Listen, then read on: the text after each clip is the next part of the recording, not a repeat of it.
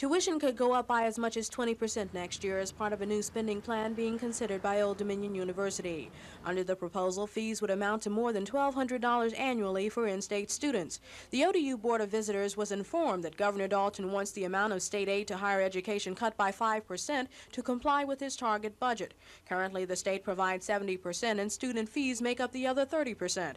University administrators believe that formula should remain intact because if fees are increased, it will mean greater hardships for students.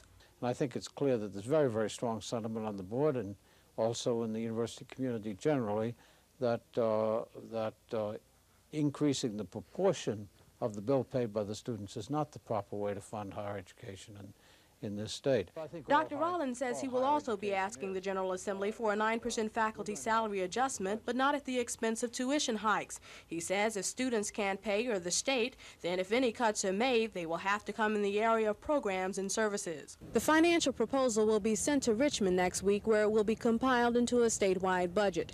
Changes in the plan can only be made by the General Assembly or ODU's Board of Visitors, but the board has said it won't take up the tuition issue until next April. In Norfolk, Ava Hurdle, The Daily News.